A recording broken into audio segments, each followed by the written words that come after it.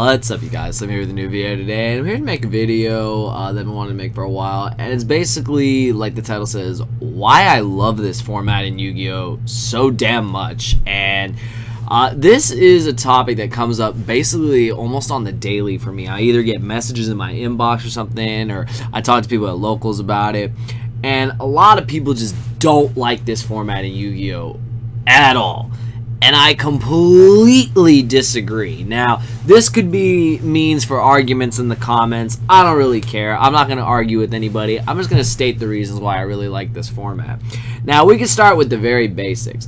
I love this format because I'm playing Lightsworn, and I love Lightsworn. I think Snow is the greatest common ever printed, if you want to know the truth. I think that card is utterly insane, and without the card, the deck would suck dick. And that's the honest truth. Without this card, I mean, the games I've lost, usually it's because I didn't mill a Snow. Like, for real, you can survive so many games because of this card. Also, I have Minerva. Obviously, I like that card. That card accelerates the deck to a level that is just, you know, at times it's mind-boggling. Plus, I can play Toad. Like, I just really like this deck. Now, people could say that's a real bias, that I only like this format because I'm playing this deck. I will admit, this is definitely one of the main reasons I love this format. Because playing this deck, I feel I can go in and pretty much play against anything and have a fair shot. I'm not going to get completely blown out by anything, outside of maybe the occasional Dark Law, and if Metal Foes set up really strong. For some reason, the deck struggles against Metal Foes, but that's what the side deck is for, and that's why when you open Anti-Skill Fragrance with a Toad, they lose. So, there are ways around some of the most problematic decks in the format. Now, the other reasons I like this format. Have you not seen how many decks there are? Now, I'm not talking about like 10 to 15 different decks, because that just doesn't happen in Yu-Gi-Oh! But let's look at YCS Anaheim. There was ABCs, there was Metal Foes, there was Paleozoic, there was Yang Zing Metal Foes, there was, you know, all these different versions of ABC.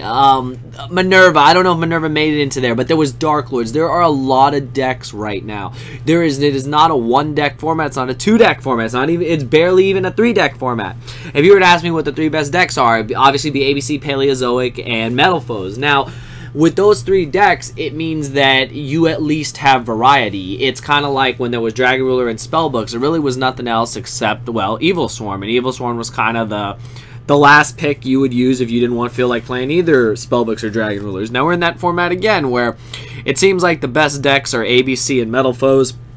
They're the most heavily played, the most heavily represented. However, after the results of YCS Anaheim and Michael State getting second with Paleozoics, several people topping with Paleozoics, my boy Ed, my boy Michael Temez, all those people, they put Paleozoics on the map, and, you know, it was a deck that people slept on for a little bit, but now people aren't sleeping on it.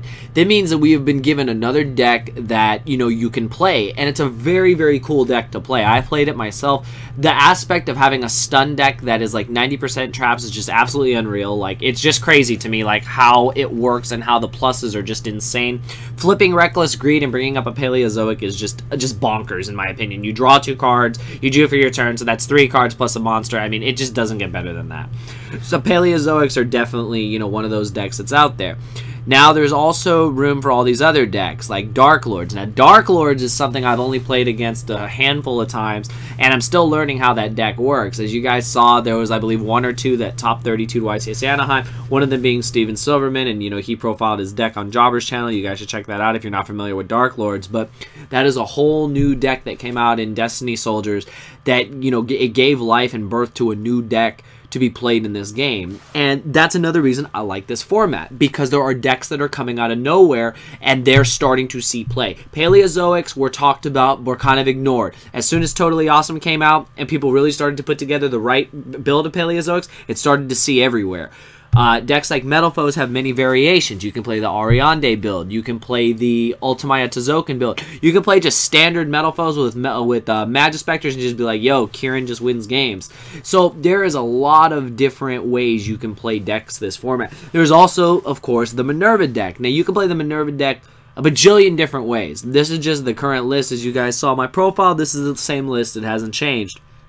The thing is that I really like this deck. I like the versatility of the rank 4s, and I love the ability to go into Totally Awesome. Bahamut Totally Awesome is just, you know, great.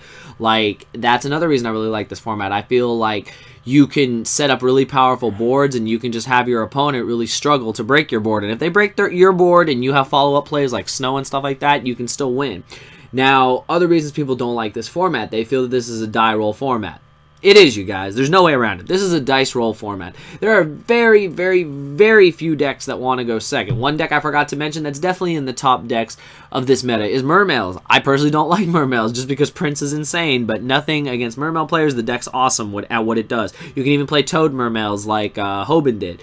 Mermails are the only deck I know that might want to go second because they want to OTK you, but if they go first, they can usually make double Bahamut, double Tree Toad, which is utterly insane. Like, for a turn 1 play, it really doesn't get better than that in that deck. And going second, they can pretty much just end you with Megalo and all their poppin' guys, so yeah, there's a lot of decks this format, and I feel that, you know, this is a die roll format. You do want to go first. Now, what does Yu-Gi-Oh become? Yu-Gi-Oh has become your turn 1 play defines the entire game, and it's completely true.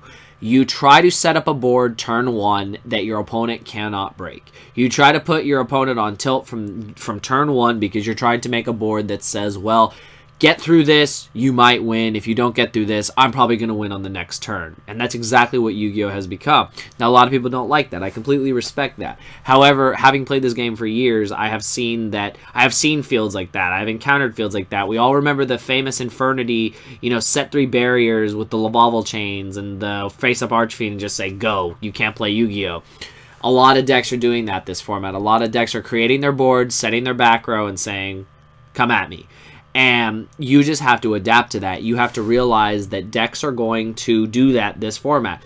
Now, of course, you know, if you brick, of course, that's not going to happen. But the chances of that happening all the time are not that high. Now, what do you do if you don't like this format? You don't have to play it. There's speculation about a new list that'll be coming out. I don't really know anything about it, so please don't ask me because I've only heard about it from a couple people. There's talk about Norden getting hit or Institution getting hit. I mean, yada, yada, yada. I don't know what to believe right now, but I'm just talking about the reasons why I really like this format. I feel there's so many decks that can be played. There's so many different ways to play those decks. And I just feel like, I mean, people will say the game is unhealthy. I guess I just don't see it. I feel like a format that has multiple decks has represented itself multiple times at multiple events, like the outcome of different, you know, decks, ABC having Brilliant, Empowerment, Standard build, Transmodify build, Paleozoics having their own builds, ABC Artifacts being a thing, Minerva being a thing, Metal Foes, all their different variations being a thing. I feel like there is just a lot of decks this format, and you could really just say, oh, there's only like 3 real decks. Well, that's true, but that's still better than having a 2-deck format where, you know, it's just like you either play, you're on one side of the spectrum or the other. You have variety this format. Now, this format, like I said, it might be coming to an end with the possible ban list, but at the same time, I feel that this has just been a good format for Yu-Gi-Oh! There's a lot of different decks. ABCs are not unbeatable. They are very, very good, but they're not unbeatable. No deck is truly unbeatable, in my opinion. I feel that that's what's great. When Dragon Rulers came out, they seemed to be unopposed until Spellbooks dropped with their Jowgen and their Spellbook of Judgment.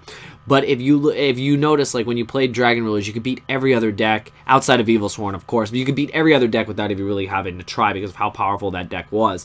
So, without that, you know, you're in a format where just other decks are viable. Now, other decks that are still viable, there's Barrier Statue Stun, there's Klee Demise, there's all the Demise decks that people forgot about. There's, you know, there's plenty of decks. There's been a Domain Monarch player that's been topping, I think he's top 3 or 4 regionals in a row playing the deck. Just because Domain is a floodgate. Domain says you can't play Yu-Gi-Oh! Domain says no to Metal Foes, it says no to ABCs, it just says no to a lot of shit. So, it seems really, really cool in my opinion that there is that many decks this format.